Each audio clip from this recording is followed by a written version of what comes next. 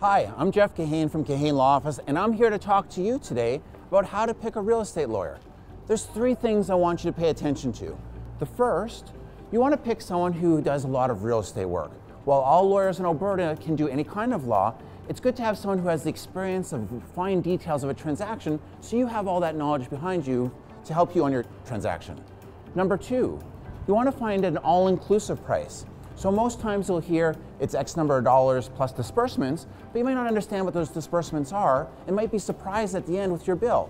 Other charges that you can see are photocopy charges, file administration fees. You don't want that. You want an all-in fixed price so you know what you're agreeing to before you agree to it. And number three, you want to see how long it takes your lawyer to call you back. If you have a problem on your possession day and you need to talk to someone to make sure you get your home to live in for the weekend, then you want to be able to get a hold of your lawyer in a fairly timely manner.